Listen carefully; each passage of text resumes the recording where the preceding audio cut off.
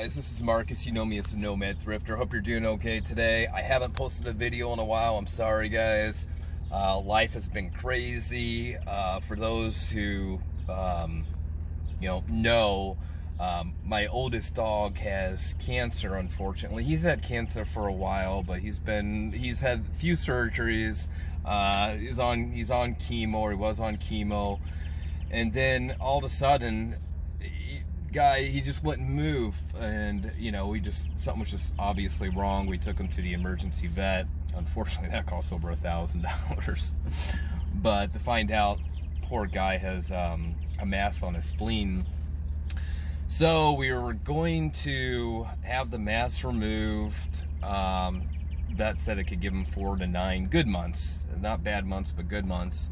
But then they called us back saying, well, on the chest x-ray showed that he had an enlarged heart. So tomorrow, which is Tuesday, he goes to his, not oncologist, but his cardiologist to look at that to see if he's even a candidate for the surgery to remove his spleen. If not, then we just have to put him down. And it's rough, because, it's an animal.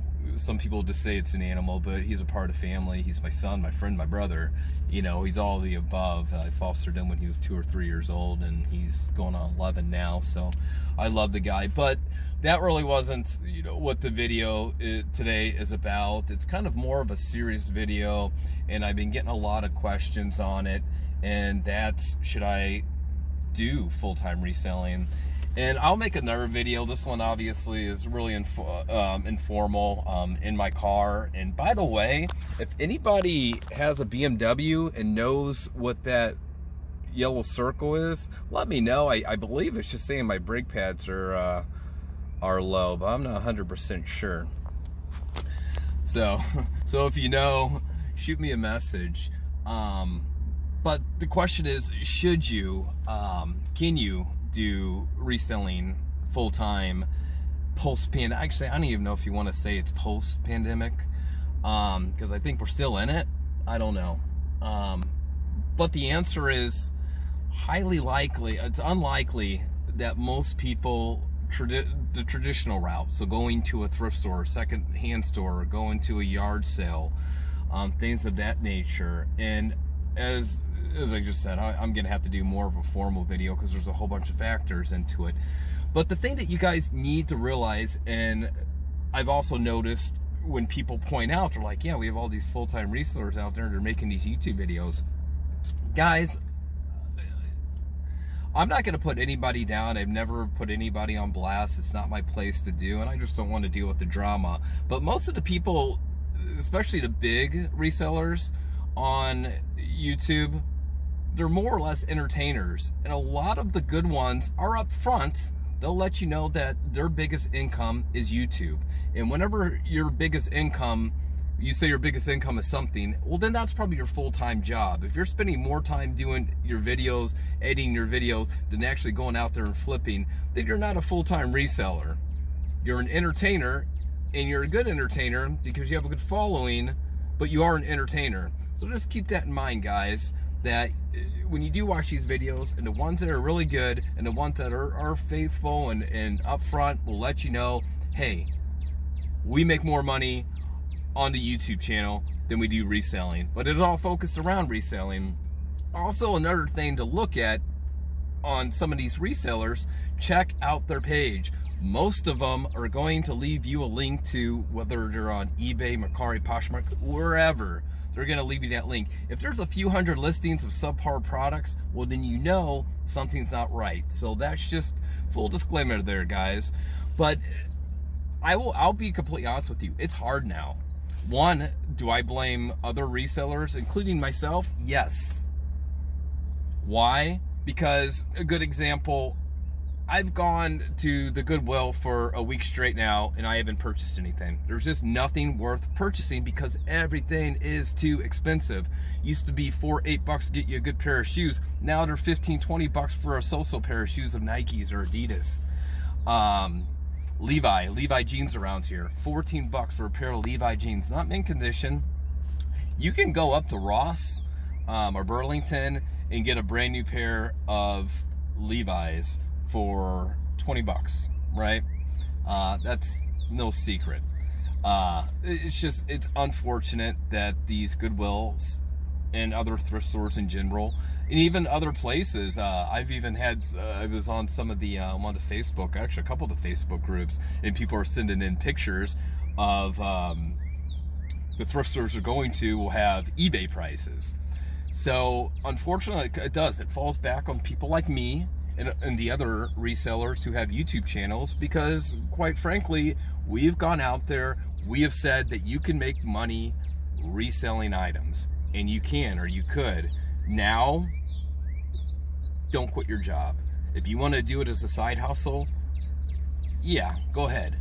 Maybe the bubble will burst. I guarantee that these thrift stores are gonna have to come down. And the only reason I say that is because there's so much backlash already. People are ticked off that these companies, yes, they do have overhead, but they are also receiving free items, right?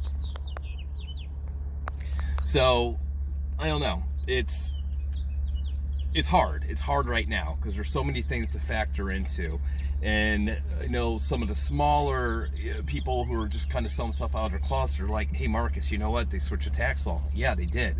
You know, if you're selling and you make $600, you sell up to $600, you know, then they're gonna collect your social for tax reporting. So you're not gonna be able to get around that. And weirdly enough, I didn't really understand the magnitude that so many people were not paying taxes. Guys, you've always had to pay taxes. If you sold something for $10, you would have to pay taxes on $10. But unfortunately, it's almost like having a yard sale. You know, how does the government know, or how does the IRS know that you're having a yard sale? Same thing with like servers. You know, I remember when I was younger, I was a server, and did we always report our full tips? No. Should we have? Yeah, absolutely. Legally, we were supposed to. But it's the same concept. But yeah, unfortunately, guys, again, going back, you know, people like me and other resellers who have channels and they've talked about their profits, you know, these thrift stores, they know about these channels. They watch these channels. And unfortunately, now it's a thing where their prices are adjusted. And I went to 3 Goodwills today. I didn't purchase one item, but I noticed that they're super packed with stuff. And so my theory is, because of it being so overpriced, us resellers, who apparently are a large majority of their customers, according to, you know, different Goodwill employees. I don't know if that's accurate or not. It doesn't seem right, but I do know that the whole reselling community has increased, you know, by a couple 100%. So I just went off on a tangent. I don't even know where I was going with that one. But no, I do think that the prices will eventually go right back down, because the 3 Goodwills I went to today, they were just packed to the gill with stuff, all overpriced.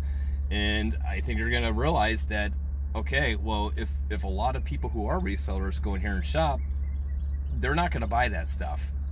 Your normal people aren't gonna buy that stuff either, because it's way overpriced. At this point, you might as well just go to, if you're just a Joe Schmo looking for a good deal, you might as well go to Walmart at this point. So will prices go down? Yeah. So, but going back, should you quit your job right now and become a full-time reseller? Absolutely not. One thing that I would suggest, which maybe I should do like more in a formal video, would be a niche, a better niche. Obviously, like I do shoes, I do clothing.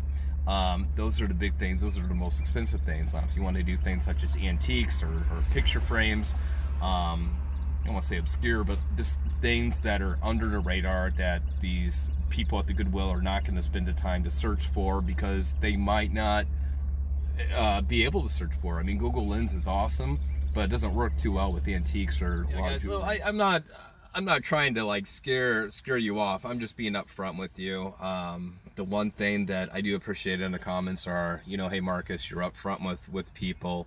You don't try to hide anything. You're not flashy.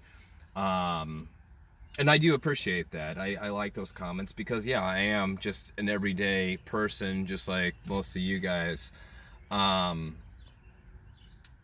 And I try to be the most honest and we're all growing together. You know, I never claim to be a guru, or I'm not a person who sold for, you know, 2 years and they magically are jack of all trades.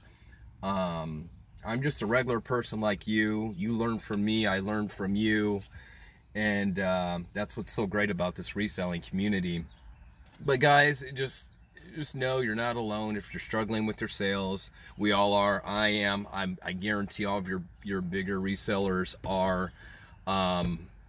We're just kind of at that time where we're just at an in-between, and I don't really know what else to say about it. But I do hope everybody's doing okay. Thanks for watching. I know your time's valuable. Have a great night, and I will catch you later. Take care, guys.